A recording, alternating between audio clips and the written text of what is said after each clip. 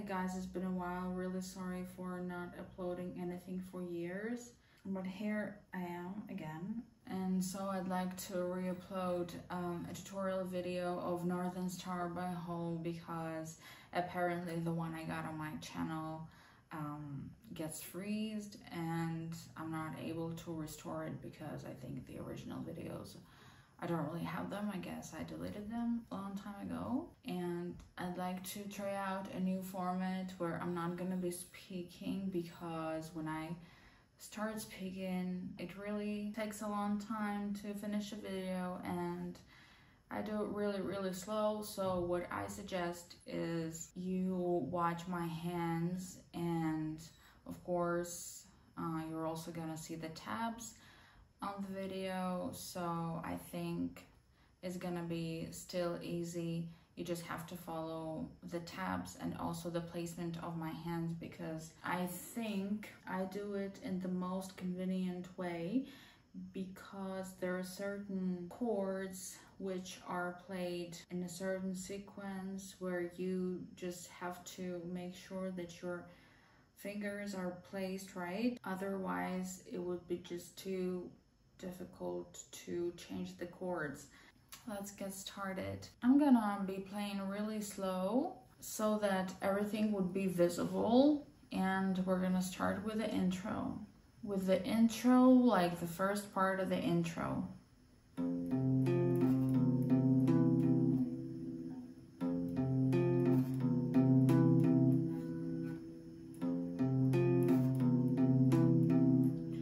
Then we keep the same position and just move our fingers like this. So your third finger is on the 7th fret. Again.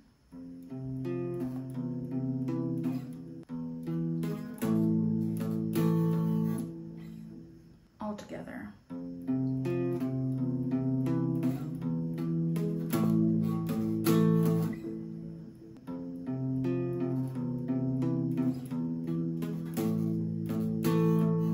By the second part of the intro, it might get tricky because it's not, I would say, as simple as the first part of the intro, and you have to make sure that you place your fingers just like me, because in this position we're gonna play several notes. Make sure you put some pressure on your first finger. The strings will be able to produce sounds only when you put some pressure onto the 1st fret.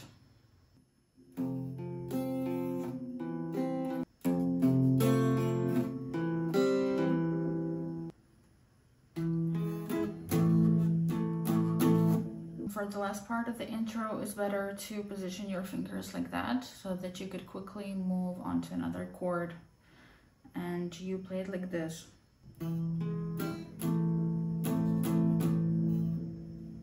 So it's convenient to then place your finger, your first finger like this for the last chord.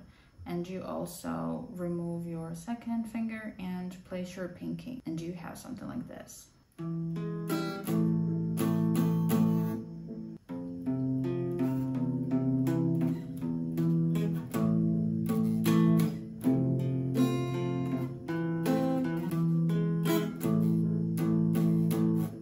So you have this intro, and right before the first verse starts, we have these chords.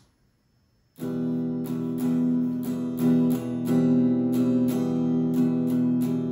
attention to the first finger.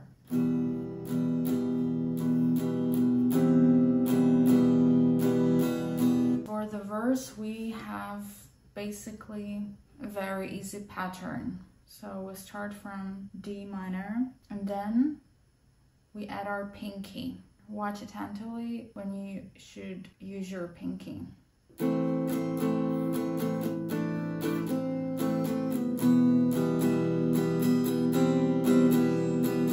So this pattern has been played like 3 times, and when we get to the line, even though I'm wide awake, I will, we get some new chords, and we go from this part like this. The chaos bring the pit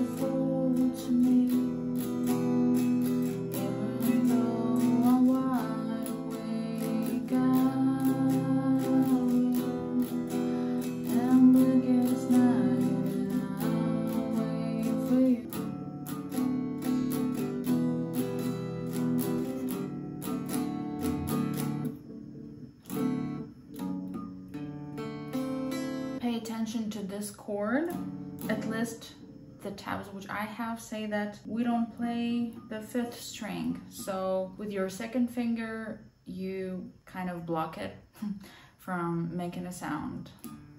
That's how it goes. And for the last part before the chorus with the words "and I wait for you and nothing stops it happening," we have this pattern which we play for 2 times. And I wait for you.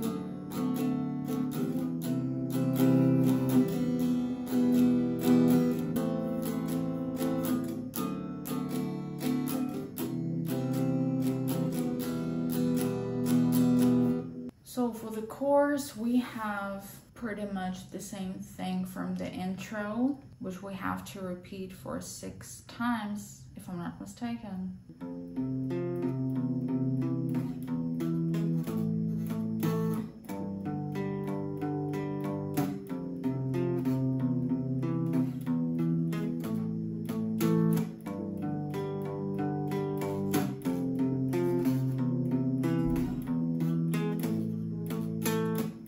So we repeat this pattern for like 6 times. When we have played this pattern for 6 times, so we'll finish at this part. And then we go back not to this again, but to the 2nd part of the intro with this kind of finger placement. And basically we play again this part from the intro.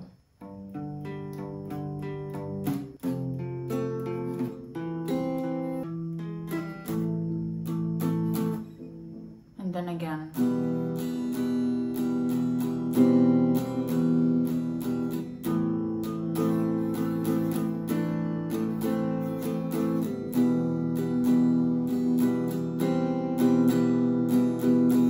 So we have pretty much the same structure for the chorus, for the verse, for the chorus, and before the bridge, which starts with the words "and I want you," we have the following pattern of chords. They're all the same chords which we already played, but might be in a different order. And then there's this new chord, but basically you just move your fingers in the same position, like this.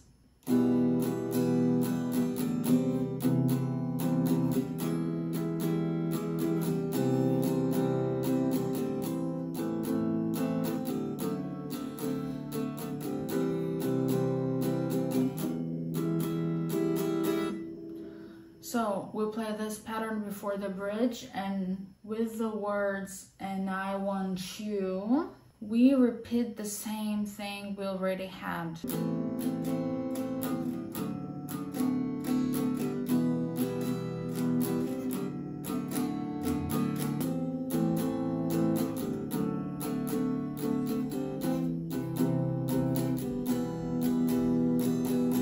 And then this part again.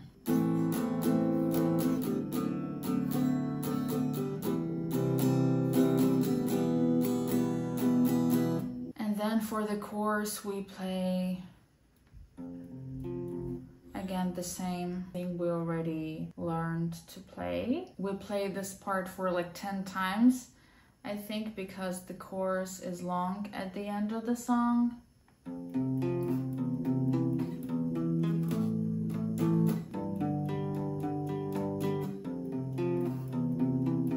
So 10 times. And the very last thing we play at the end of the song is basically we repeat the intro, but when we play the intro, we play the last chord like 4 times. Here, the only difference is that we just played once.